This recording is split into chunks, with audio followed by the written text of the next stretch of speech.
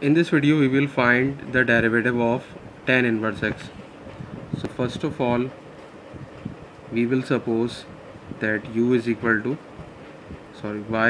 to tan inverse x, or we can write tan y is equal to x. We know that tan y is equal to perpendicular upon base in a right angle triangle.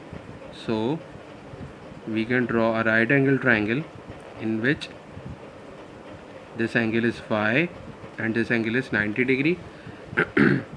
So the side opposite to 90 degree is hypotenuse and the side opposite to y is perpendicular, or the side adjacent to y is base. So since tan y is equal to x and tan y is equal to perpendicular upon base, so we can say that perpendicular upon base is equal to x, or we can write perpendicular upon base is equal to x upon y. So we can deduce that perpendicular is equal to x and the base is equal to 1. Now we will apply Pythagoras theorem over here. So we have hypotenuse square is equal to base square plus perpendicular square. So hypotenuse square is equal to 1 square plus x square, or we can say hypotenuse square is equal to 1 plus x square, or here we can find the value of hypotenuse, which is square root of 1 plus x square.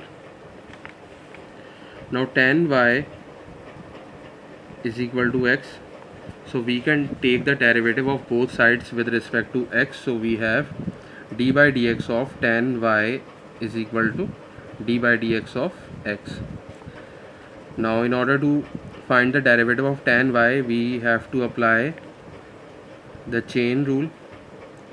So we have d by dy of tan y multiplied by dy by dx is equal to 1. The derivative of x is 1.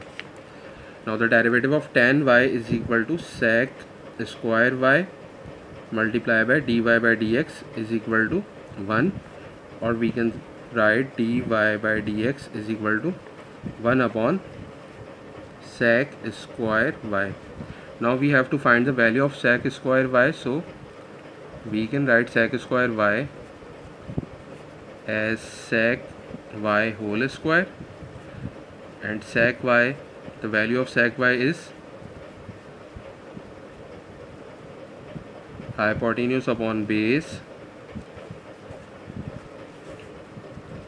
and the value of hypotenuse is square root of 1 plus x square, and the value of base is 1. So we have square root of 1 plus x square to the power 2, and this square will be cancelled out with this square root, so we have 1 plus x square. So the value of sec square y is 1 plus x square.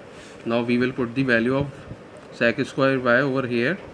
So we have dy by dx is equal to 1 upon 1 plus x square. Now we have supposed that y is equal to tan inverse x, so we can put the value of y, which is tan inverse x, over here.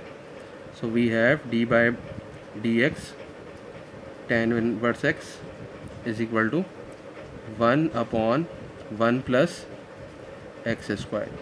So the derivative of tan inverse x with respect to x is 1 upon 1 plus x square.